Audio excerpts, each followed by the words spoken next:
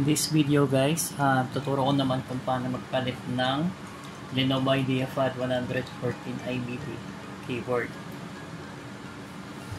So first guys, gamit tong universal toolkit. So i-remove muna natin itong mga screw.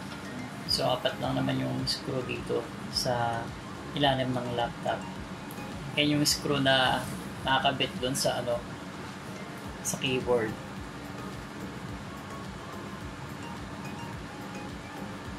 So next, ito yung tatanggalin natin.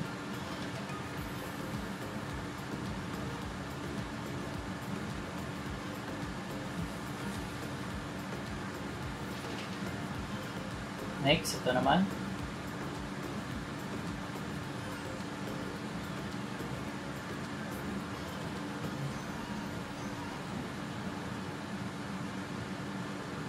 So ito yun guys, apat lang naman yung tinanggal natin yung screw. Yan kasi nakakabit dun sa keyboard ng laptop. So bago nyo siya i-remove guys, tanggalin yung mali screw. So yan, yung pinagaling yan. So next, ang pag-open naman ng screen guys, dapat dahan-dahan. Dapat nakahawak kayo sa bandang gitna. Hindi pwedeng sa gilid ng screen baka sa may mabasag. Then next, gamit yung hand metal spudger. So dapat lang guys dahan-dahan lang yung pag-remove ng keyboard para iwas gas-gas dun sa pinaglalagyan niya.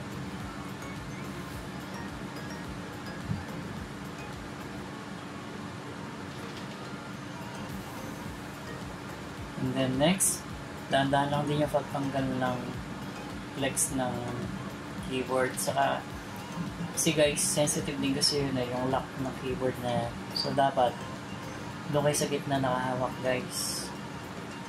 Dahan-dahan lang yung pag-alis niya. Then next, gamit kayo na fake brush guys para matanggal kung mga alikabok na nandito sa pinaglagyan ng keyboard. Madumi na rin kasi medyo matagal na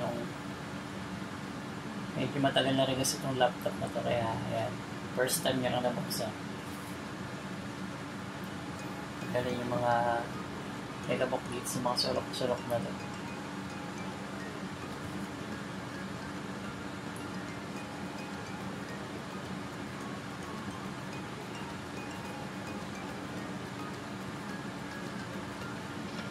Ayan, pati yung yung fan ng processor, tanggalin nyo rin yung alikabok na yan kasi doon kasi madalas na namumuo yung mga alikabok guys. So tulad yan, ang dami na siksik na alikabok sa pan niya. Kasi ito guys ito yung bagong Lenovo Ideapad 114 IBD keyboard. So pwede siyang orderin guys sa sa Lazada. So, ayan. Check natin kung tama yung flex na keyboard niya. So, ayan. Okay naman.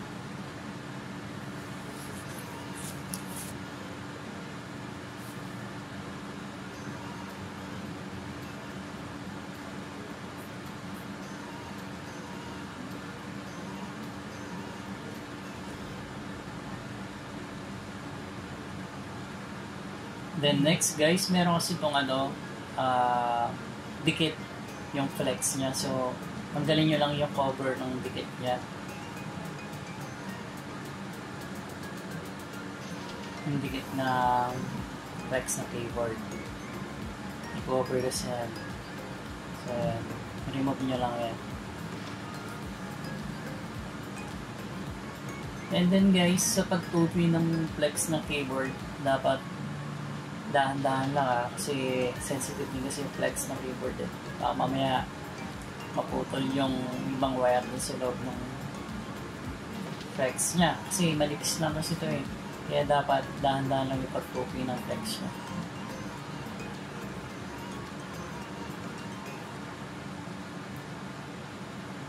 Dapat lang siya dun sa mismong ayan guys, dapat nakalapat lang siya para pag pinix nyo, hindi siya masyado makita dun sa paglalagay ng keyboard.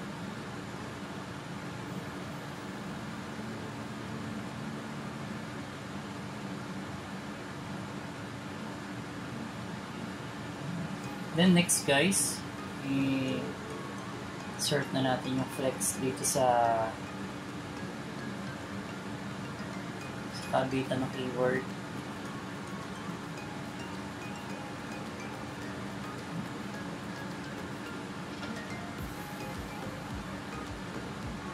Make sure lang guys ha, doon kayo sa gitna nakahawak. Sa mismong gitna ng lock na keyword.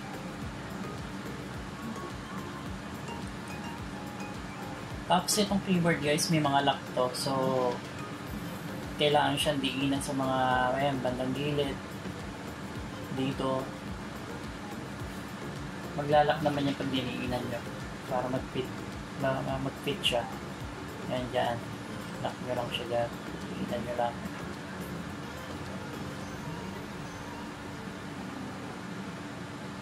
Yan. Yan dito may lock din siya dito.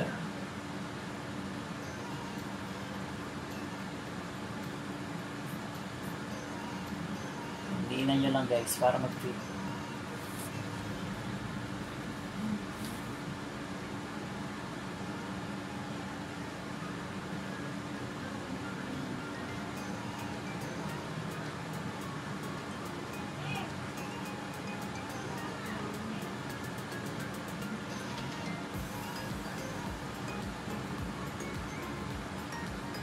Diinan nyo lang banda dito guys. Yan.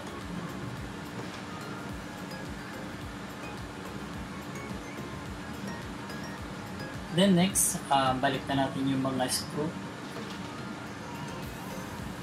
Screw ng keyword.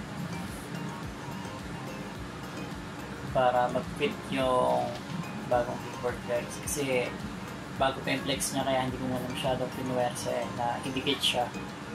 Kasi mamaya mapatid nga yung ano. Baka mamaya may mapatid doon sa flex na mahirap na. Bago pa naman to.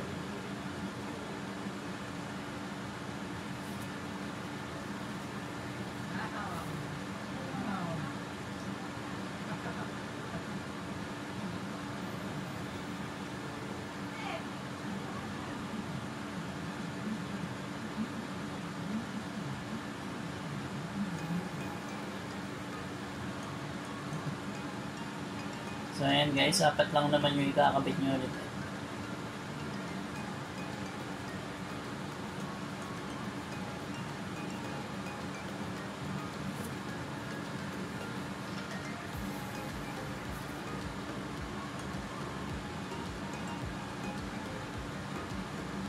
So pag open ng screen ng keyboard guys, make sure lang na bandang gitna kayo nakahawak sa screen para iwas basag din.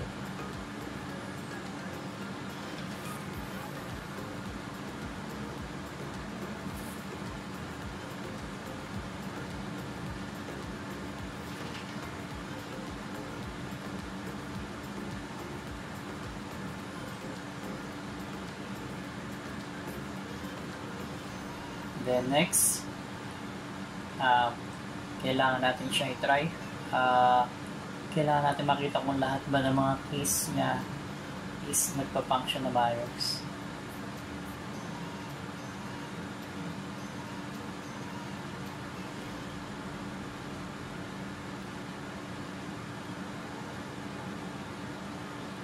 So hindi lang natin mag-open yung Windows na medyo kabagalan.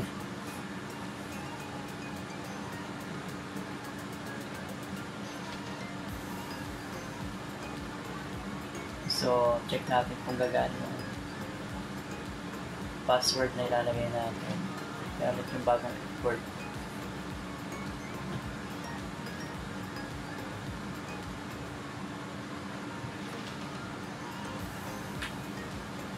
So, yun. Masok naman yung password na tinype natin. So, sabihin okay yung keyboard na ginamit natin. So next, ibang function keys naman ang gagamitin natin. Lahat tatry natin dito. Kung okay ba yung keyboard na kinabit natin. Open natin yung yung notepad.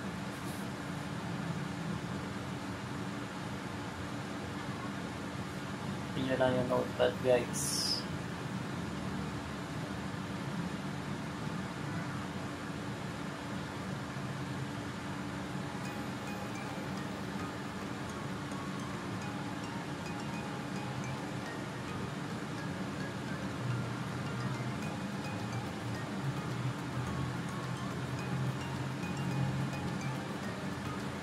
So, ayan. Try natin yung try muna natin yung mga numbers ng keys. So, try natin yung number 1, 2, 3, 4, 5, 6, 7, 8, 9. So, ayan guys, yung backspace, okay naman. Letter A, enter, okay naman din. T, F, G, H, G, K, L. So, ayan guys, functional lahat. Then, enter nyo lang, okay din. C, B, boy, N, yung space. Okay naman, M. So, ayan. Pa-function naman siya lahat. Yung shift. Kaya natin yung shift.